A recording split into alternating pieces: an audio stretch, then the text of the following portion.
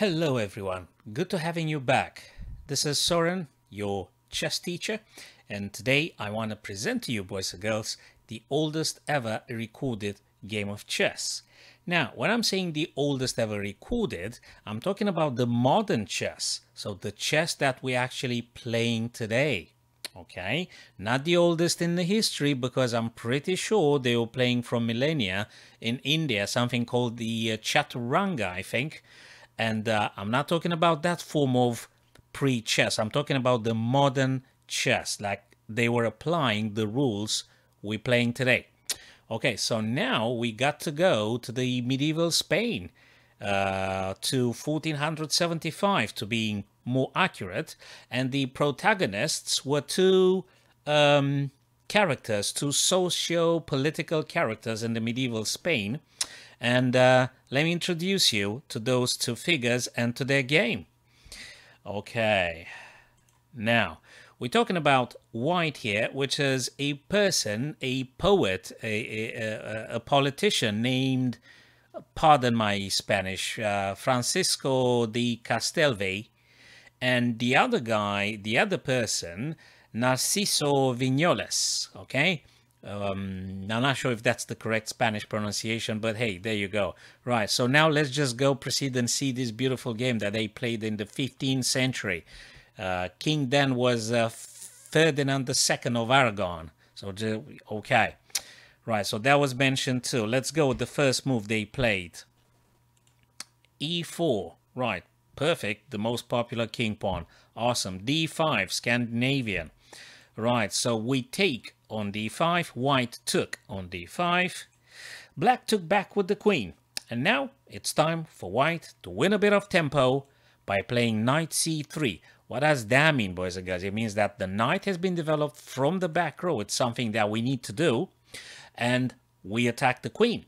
Now, the black queen needs to go to safety, and when they do that, we actually gain one more move to play, and that is called in chess winning a tempo.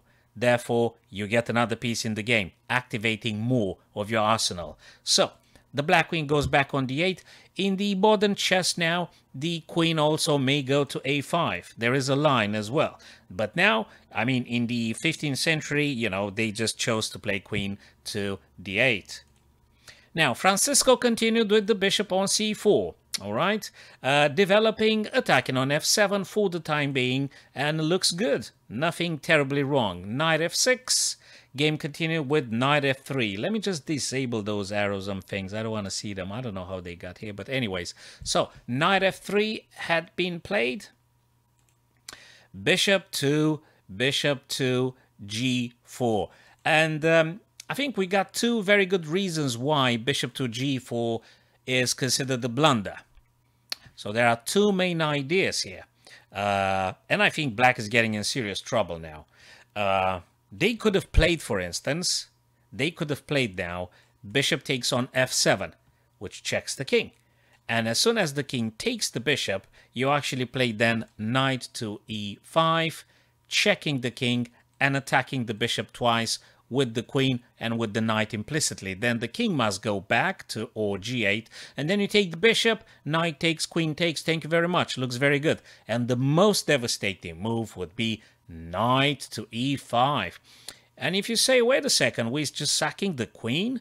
Yes, we do, because if the bishop were to capture the queen after we play knight e5, actually we do bishop to f7, checkmate, because the knight on e5 covers the d7, defends the bishop, and the poor black king can't move anywhere, being, you know, smothered, suffocated by its own pieces. So that would have been the best reply. But hey, Francisco didn't see it, didn't play it, but instead he chose to do h3. Ah, well, you know, more tamed, you know, more mild continuation here. So they missed a big opportunity. Now, happily for him, bishop took on f3. Queen took back on f3 now, and you can already see how the queen attacks on b7. So this is a problem for black to think about. And probably the best reply here would have been simply c6, stopping the queen. You don't want to get the queen on b7, attacking, taking your pawn, attacking then the rook. You don't want to do that. Right. Well, he didn't defend on b7. He didn't defend it. His opponent, Narciso, didn't defend the b7, but instead he chose to play e6, which in itself seems to be kind of generous because the bishop now comes out in the game. It's a pity it didn't, but it should have. Okay, so now queen takes on b7, rook under attack, so they've got a problem. They play knight e7 very nicely. Now the rook is being defended by the queen. We can't take the rook. We got to do something else.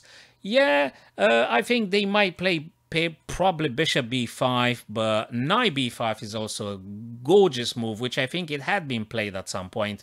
Yes, right now, knight to b5, double attack on c7, and then a check would be happening. So black has responded here with rook to c8, defending twice, not allowing the white knight to take on c7 and check the king. Now, the knight takes on a7, attacking the rook. I don't know why, but Narciso plays something like knight to b6 rather than, you know, just attacking the queen or playing a bishop or something, but instead, I don't know why, they played knight to b6. Probably they didn't know the value of the pieces or something. I don't know what happened. Obviously, rook is 5, knight is 3. You don't want to give that rook. You totally don't want to lose that rook. So knight takes, and white now plays d4. Probably they want to bring the bishop to the party, which is very good. Bishop f4, bishop g5. These are very active, good move for white to play. Finally, black plays something with tempo. Queen is attacked, but there is a bit of a problem here. Is this check here that, you know, might happen at any time. Probably queen c6 would be the most direct approach here.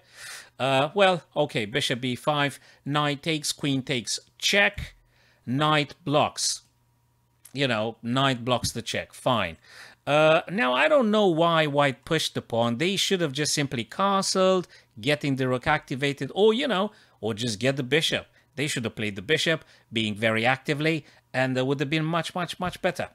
Okay, so they pushed the pawn. It's a funky move they played. Okay, pawn takes back, bishop e3. Black played, finally, bishop to d6. White now played rook over to d1. Much better would have been for white here simply to do castle on the queen side. I don't know if in 1475 castle on the queen side, the king side were in place, because, I mean, it's very natural here to want to castle on the queen side, and you get the rook active anyway. I don't know, they played just rook over to d1. Maybe they wanted to castle on the king side. It's not very obvious. Anyway, queen to f6. And now Francisco captured the pawn. White plays queen to g6, and you could already see there is an attack on g2. And Francisco plays bishop to f4.